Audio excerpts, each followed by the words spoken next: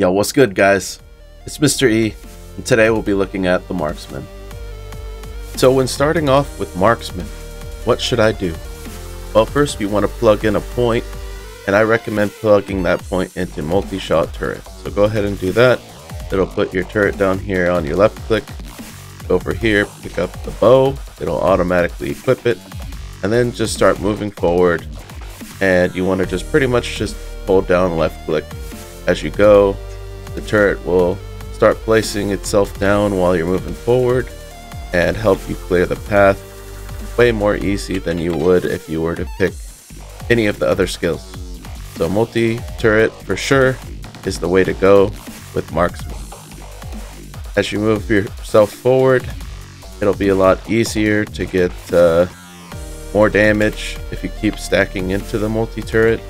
So I recommend that while continuing your grind forward, keep stacking into multi-shot turret and let it carry you for a bit. You can have up to 4 of them on the ground at once, and it helps a lot when doing a lot of single target damage towards a single enemy, such as an act boss, or maybe a boss shrine, or maybe if you're trying to clear like a breach portal or something. Having a bunch of them down will help you clear way easier, way quicker.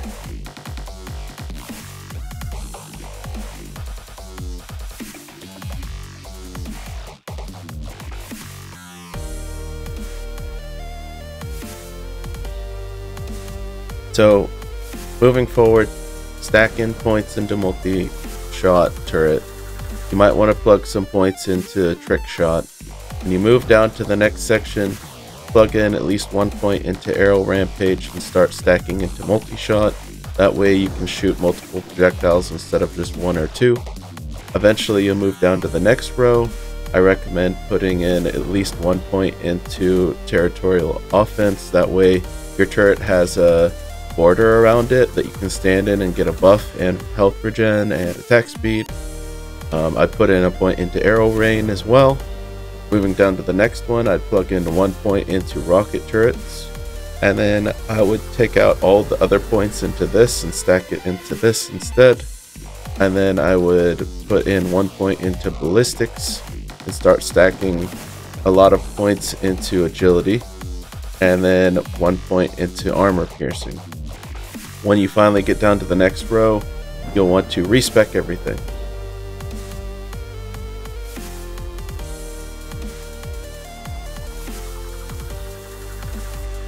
You'll only want to put 1 point into your turrets.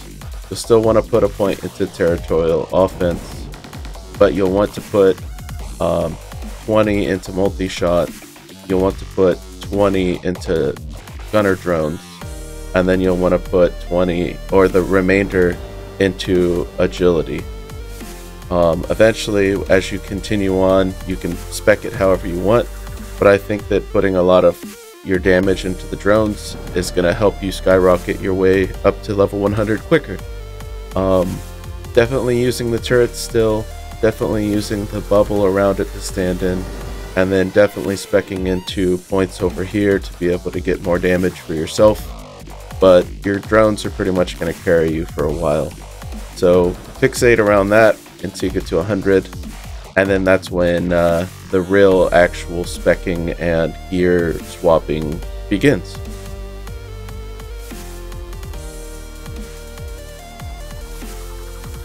So the Marksman has 2 sets, and let's go ahead and start with the first one, the Marksman Set. So what does the Marksman Set do? The Marksman Set has piercing built in. It allows for bleed, and it causes an AoE damage to enemies. This sounds really good, right? I particularly don't like it, and the reason why is because it does have built-in pierce. But why wouldn't you want built-in pierce? Well, the reason why is because I really like homing shot, and homing shot does not actually proc if you have pierce on, which means none of your shots can home in at the target, which means potentially less single target damage. However, it is really nice for doing extra damage to enemies that are all lined up. It also helps with crowd control. So if you like to do more AoE damage, then I'd say the set is for you. So let's go ahead and look at the pieces. There is a charm, there is a chest plate, there is a bow, and there is a glove. So there's 4 pieces that make the set, and let's check the damage.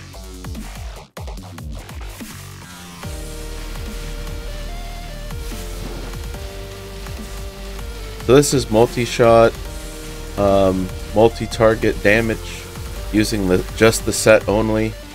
I do have relics put in, but I do not have any type of hero levels. I took all those off, so none are plugged in. I'm not using a mercenary. I took the mercenary off, and I'm only using the set. So this is what the set looks like. 10 out of 10, 100%. This is the damage that you can do to the multi-target.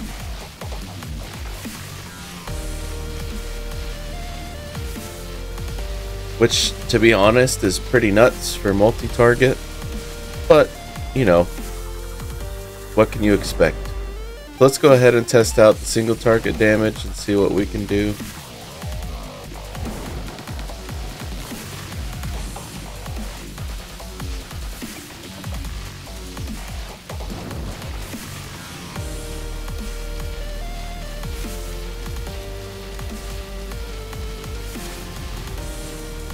That's pretty much what you're going to get with single target, around 35 mil. Alright, so let's go ahead and test this setup running through Hell 1. We have pretty much negatives across the board because we have nothing giving us any resistance. Our movement speed is a whopping 60, and our damage reduction is 14k with 52k HP. What does the clear look like? I'm sure it's really good. Yeah, everything is pretty much dying really quickly. However, you know, you're not going to be running around with this setup, I know. This is just me testing out the set just to show you what it can do on its own. I know that you're going to be wearing boots, you're going to be wearing a ring, you're going to be wearing all those fancy things that allow you to be more quick, have more survivability, do a little bit more damage. But yeah, just wanted to kind of show you guys what this set looks like, what it can do early, just getting into Hell at level 100. Alright, I'm gonna jump straight to the boss. Let's do it. Alright, we made it. Get over here, Garrick. What do you got for me?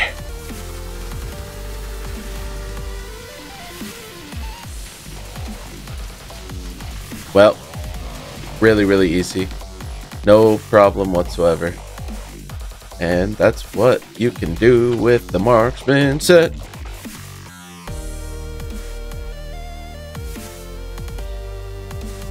Next up, we have the Engineer set. What is the Engineer set? It's a 4-piece set that allows you to spawn 4 orbiting drones and increases the overall damage of those drones. So instead of spawning 1 or 2 at a time, you'll now spawn 4. It doesn't come with a weapon, so I went ahead and put on a really easy to get weapon you might find in Nightmare called Wind Force. It's a pretty decent one that adds extra damage to the multi-shot, so I just went ahead and put that on. Just a B tier, nothing special, but we needed at least something so that my marksman's not just, you know, standing there. I could show you what it's like without the Wind Force though. I'll show you guys when we go out in the field. But for now, this is the setup. It comes with a necklace, charm, a chest, and a belt. And let's test the damage. I did reroll my stats a little bit. I put 20 into drones just because we're doing drone damage. So let's stack the drone damage, you know? One thing I have to point out is the drones themselves, when you stack a bunch of points into it, actually end up using a lot of mana. And if you put that on, let's say, your left click and you just spam it, you're going to be out of mana super quickly, and then you can't spam your skills anymore. So what I would do is, until you have a lot of mana regen or a lot of mana to be able to spam the skills, I would put your drones on a completely separate button, because you don't need to spam them over and over again. You can just keep them out pretty much at all times with enough cooldown. So you only need to activate them once, you don't have to spam them, and they'll follow you around the whole time. So do that early on if you end up going with this setup. That way you're not running on 0 mana. Let's go ahead and test it real quick. Pop them out. Check the damage.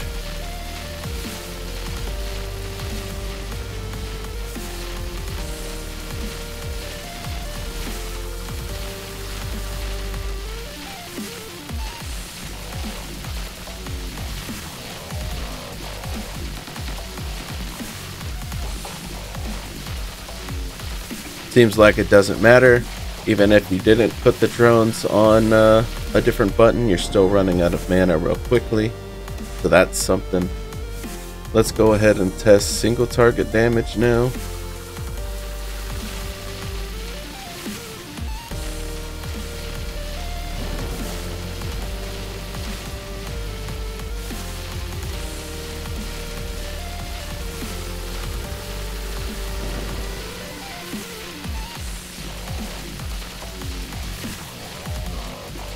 Alright, so that's what we're looking at, maybe about 15 million single target, and that's with the bow added. If you guys really wanted to take this up a notch later, you'd want to craft one of these. It's a rune word called Deus Ex Machina, and it gives you the ability Artificer. It allows your gunner drones to attack the same target multiple times. Now that we know what the set can do, let's go ahead and go out and kill some stuff. What do we have? We're at 55k HP, 18k reduction. Not as bad on the resistance. Go run around and kill some stuff just to show off this set.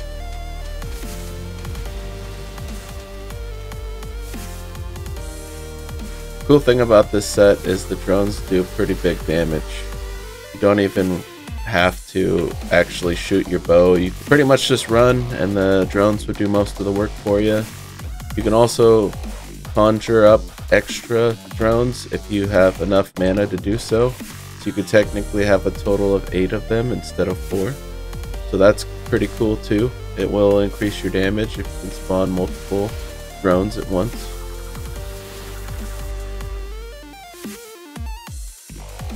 I can unequip the bow. Like I said, this is me testing out the Marksman with only the drone set, running forward, not actually using a bow.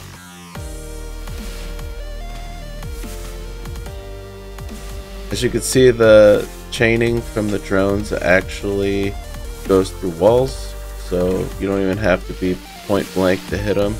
So that's pretty cool.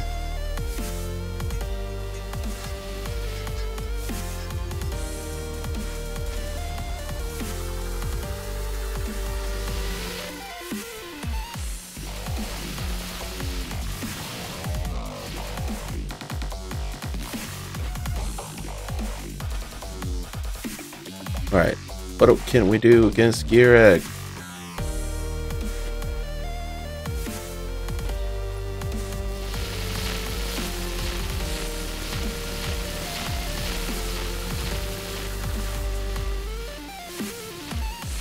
And if only we had more mana. Mana is the biggest problem.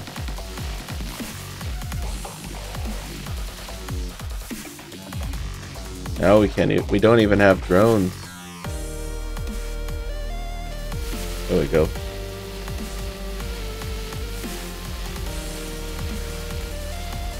So I don't recommend doing this without a bow. But you know, it is possible. The damage is significantly worse than the Marksman set early on. But does have a ton of potential. There are some other things you can add later on, such as like the Deus Ex Machina, which would allow you to do more single target damage towards your drone damage. Also gives you a buff to how much more all talents your drones have. So that's a potential if you guys want. And it also gives you the option to put on like a shield too, if you guys wanted to run a shield combo. Other than that, you know, two-handers, you can do whatever. And that is the engineer set.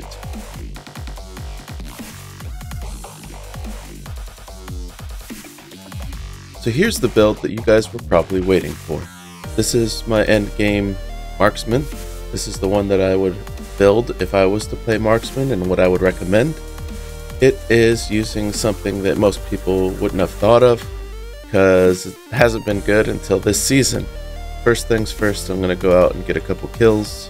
I'm going to go ahead and activate the Belt of Skulls, which gives you a damage, movement speed, and attack speed buff. Alright, they're all applied. Let's go ahead and go in and test the damage. Reset damage.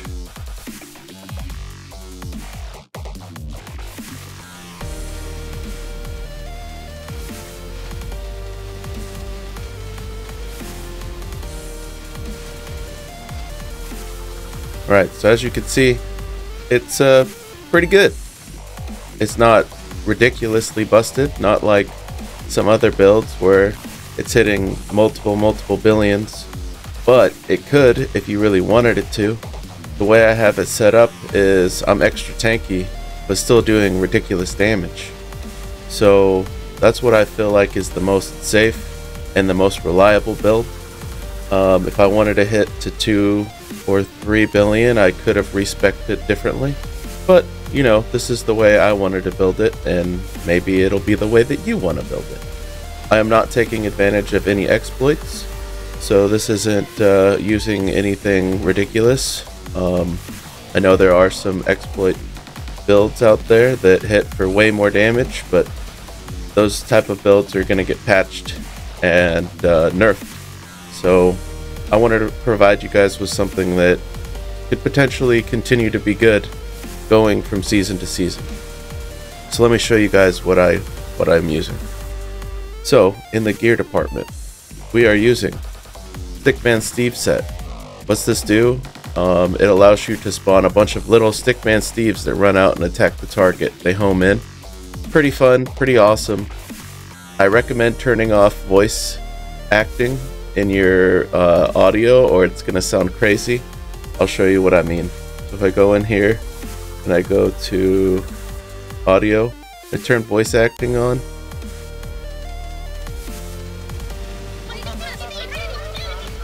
You can hear it, and it just starts getting ridiculous if it spams all over the place.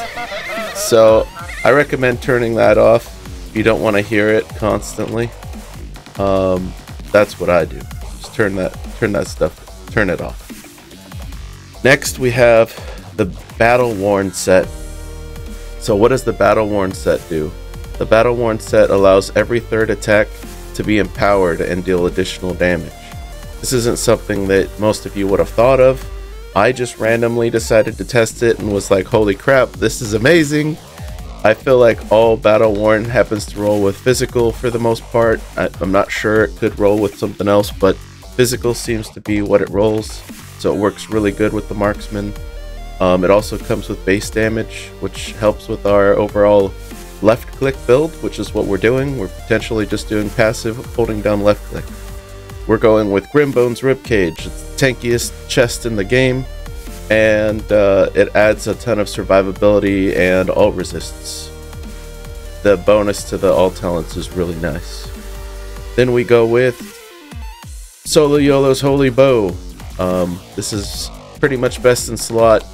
Can't really do better. I know some people might try Death Quill or Deus Ex Machina, but I like Solo Yolo Bow. The benefit of having explosive impact and consecutive multi-shot, whatever. This is just good. The crit is awesome, and I recommend rolling Mark Target. Next we have Belt of Skulls, which I talked about earlier, which gives you a really nice buff, and I recommend using this, especially if you want to move speed and have that little bit of extra damage while running around. we're going with Absence of Constraint. This is needed to be able to run the Stickman Steve set because it normally would take 3 pieces, but it'll only take 2 using the ring. You could try a different setup if you want. You don't have to use the Stickman Steve setup. You can go with the Satan setup if you want to do more armor break. I tested it. It's still pretty good. It's just not as fun because there's not Stickmans flying all over the place. And then last but not least, we have Bottle of Sake. Just for that crit and for that bonus critical damage when you activate it. So, I mean, you could go with other options, but I just felt like Bottle of Sake was more my speed since we're going with a little bit more crit in this build. And then we go to the Merc. What is the Merc wearing? The Merc is wearing St. Nere's Rainbow Lance with Flash Fire so that we get an attack speed bonus and has a chance to cause burning. We have Mayhem so that the Merc can give us a movement speed and attack speed buff. We have St. Tommy's Vibrant Aura so that we get all of the passive buffs from the Merc, and we get a really nice block and resistant upgrade, a little bit of attack speed bonus and a little bit of a damage bonus. And then Underworld Skullbreaker so that the Merc can apply a little bit more armor break. And last thing, what am I using in the sockets? So we went with All Talents Gem, you can only have 1. We went with Attack Speed Gem, we can only have 1. We stacked a decent amount of attack power in some of the pieces. And then I just said, you know what, we need more survivability. And I went full on HP. So just HP and the rest. I wanted to be at about 500,000 HP. I stacked block on the Merc just to help prevent them from taking a hit. And that's it. We have 83,000 reduction. We have max resists. And these are the talents that I plugged in. 20 into trick shot. 20 into multi-shot. 20 into agility. 20 into safe space. And then the remainder into gunner drones. That's what I went with. You can change it however you want.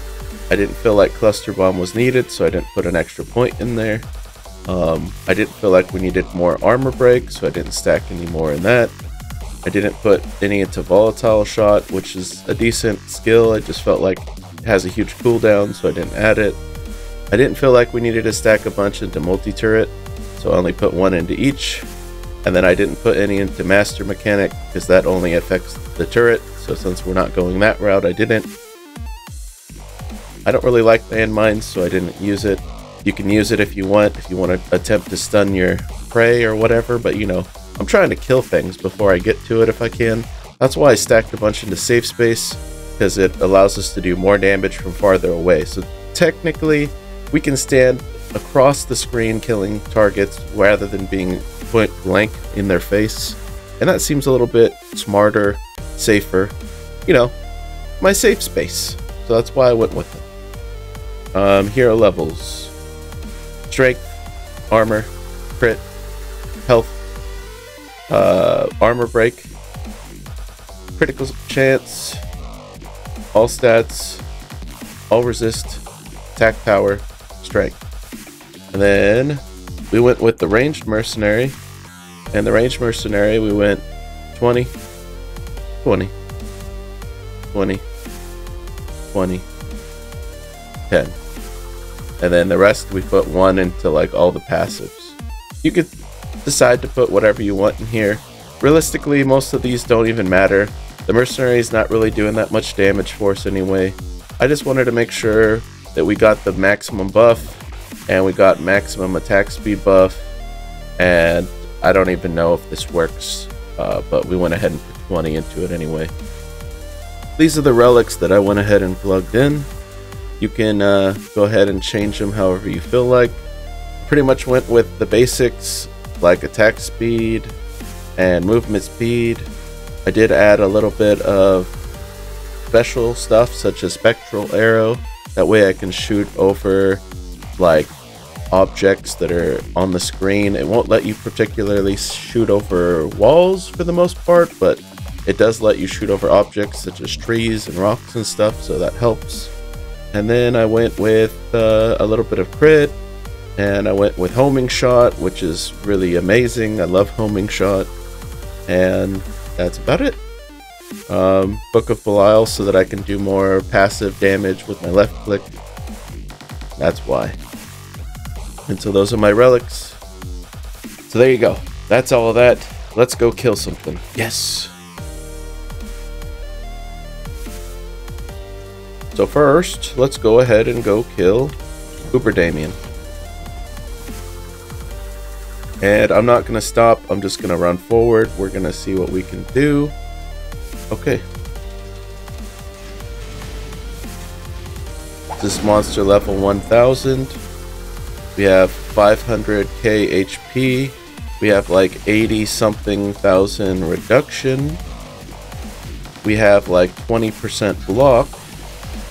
And that comes from the Tommy shield that my Merc is wearing.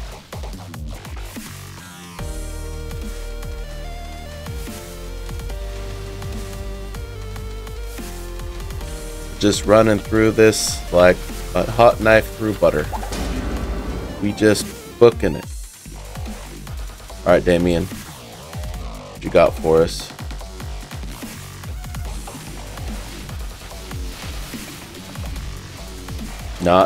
Not horrible. Not bad. Alright. Next.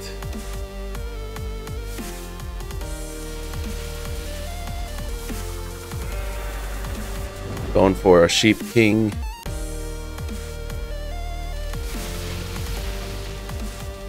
Doo-doo-doo.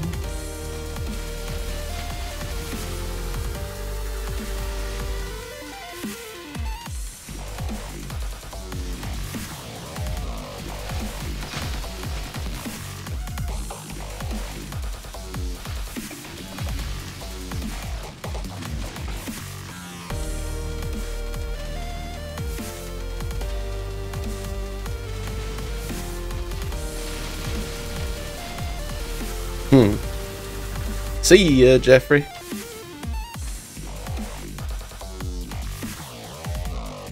Alright, let's go ahead and take on a Grim Bones.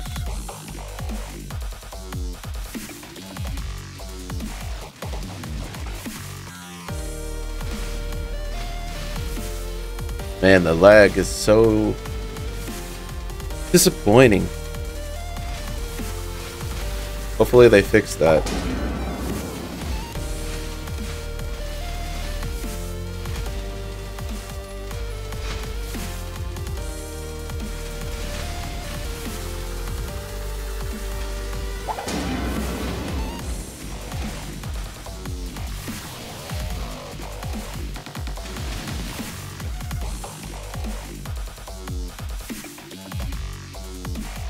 Alright.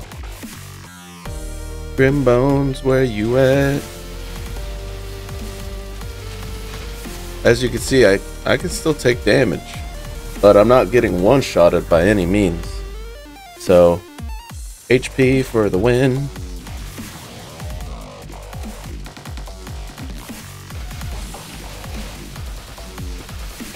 See you later, Grim Bones.